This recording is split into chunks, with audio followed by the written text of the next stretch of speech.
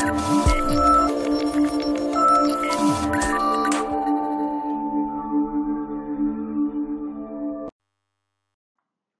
friends, welcome back to our channel. So in today's session I would like to show you how to install MySQL in Windows operating system. So for that, first of all we'll download the software from the internet and then I will show you the installation. So you can directly go with the dev.mysql.com. So click on the website. So just developer.mysql.com. So you will be redirected to the SQL website. There you can observe here downloads tab. So you just click on the downloads tab, and here just scroll down, you can find the link called MySQL Community GPL downloads. So click on this MySQL Community GPL downloads. So after clicking on this, so you'll get a lot of links. So under all these links, you just click on this community server, MySQL Community Server. So click on that. So it will redirect it to this one. So first you need to select the operating system. So I will select Microsoft Windows, and here directly you can go to the download page. So if you download this one, you will get some zip file. Okay. So again you have to unzip and you have to install it. But here just go to the download page, click on this one, and here you can find the two links. One is a web community and another one is a installer direct community. So if it is a web community, so it will give the reference to the normal exe file, and if you during the installation process internet is required and it takes much time, right? So if you go with the second link, so this is a direct installer. First the complete software will be downloaded into the system. Later you can switch off the internet, or without the internet also we can install the MySQL, right? So you can observe the size of the file. So this is a web community file that is a 2.4 MB, and this is a 422.4 MB, right? So first download this one, click on this download. So automatically it will redirect to one more page. It will ask for the login or sign up. So it is not mandatory, you can observe the link behind this one. So below this one there is a no thanks, just start my download. So click on this link so that your download will be started. You can observe here. So as it is a 422 MB, it may take some time. So I am just cancelling this download because I have already downloaded the file.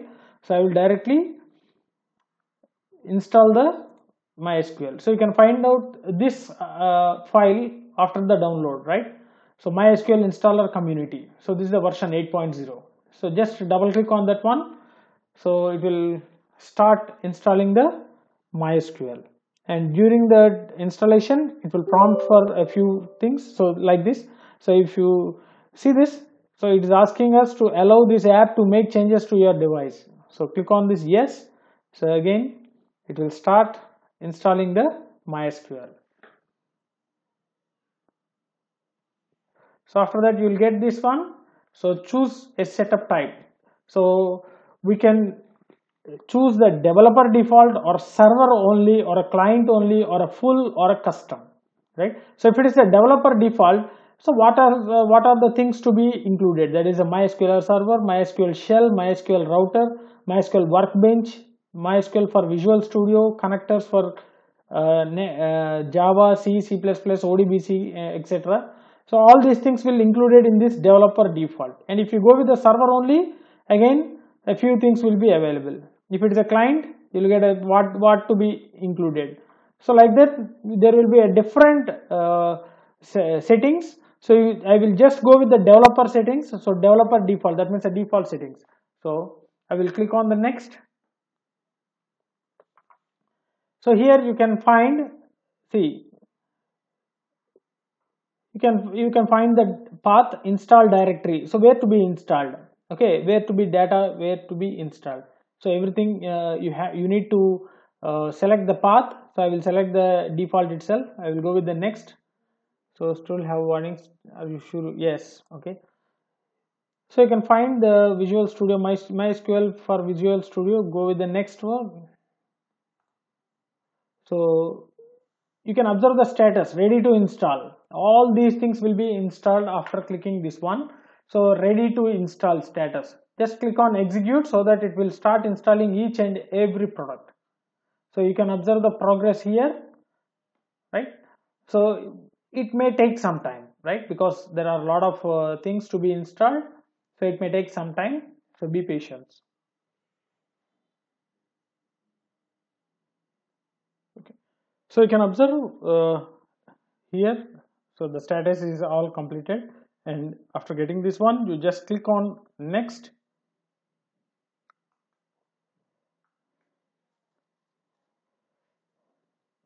So it will be moving to this type and networking.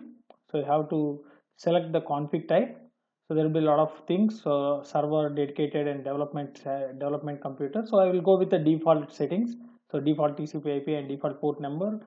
So if you are having any idea, you can change the port, and I am not changing anything. So I'm just going with the default settings. Just clicking on the next.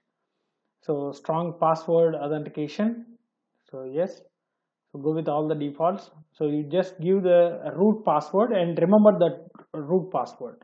So I will give some password here and I will remember. So check out this one.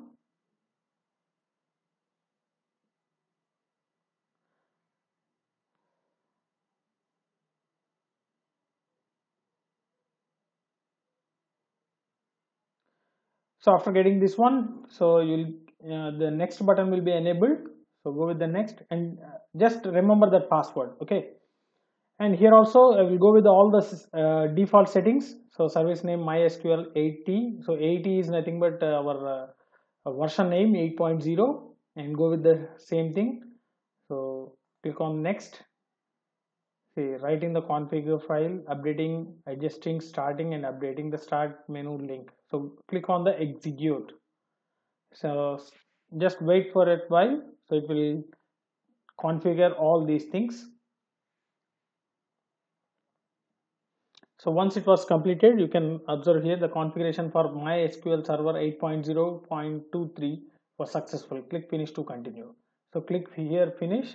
So you can observe here MySQL Server 8.023 is configuration completed, and again two are there to ready to configure. Click on the next one. So just you keep on the default setting. Click on the finish. So not needed. So you can observe here the root. Here you give the password which you have given earlier. So just remember that password, and here you need to check, verify that one. So yes. So then click on the next and click on the execute. So again it will configure some steps. So you can observe here the configuration for samples and examples 8.0.23 was successful. Click finish to continue, right? So click on finish. So it was completed, and click on the next, and you just keep the defaults. So start MySQL workbench after setup and start MySQL shell after setup. So after clicking on the finish, so you'll get these two things, so workbench and shell. So just check out. So click on the finish button. So this is a shell, okay, MySQL shell. So you can observe the shell, right? So this is a shell, and also you'll get the workbench. MySQL workbench will also be open. See, you can observe here. So this is the MySQL workbench, and here you can clearly observe MySQL workbench is the official graphical user interface tool for MySQL. It allows you to design, create, and browse your database schemes, work with database objects, and insert data, as well as design and run SQL queries to work with the stored data. So this is a graphical user interface. In order to work with MySQL, you click on this local instance so that it will prompt for the password. So you just give the password which you have given earlier, so that it will be connected to the space. So here you have to execute the queries. Okay, here in this place we have to execute the queries. See, we'll see how many databases are there. So for knowing the databases, we have to use the command show databases, okay, semicolon, and this is the icon to execute this one. So if you execute this one, you can get the all the these are the databases available here, default databases, right? So in order to check what are the tables available in this database, first you have to use the database, and then we have to check. So I will use some sys database. Okay, you can observe here sys database. Use sys database. So click on the enter and or execute this one. So automatically now we are under sys database. You can observe here. Okay, sys database. And here, in order to show the tables, there is again we have to go with the command called show tables. Show tables, execute this one. So these are the tables available in sys. These are the tables available in sys. You can observe here. Okay, or else you can also go with this one. So right, these are the tables. Okay, and or else we can also go with another one, that is use world database. So there is a world database. So we'll check what are the tables available in that world. Show tables. So these are the tables available in world. Okay, these are the tables available in world.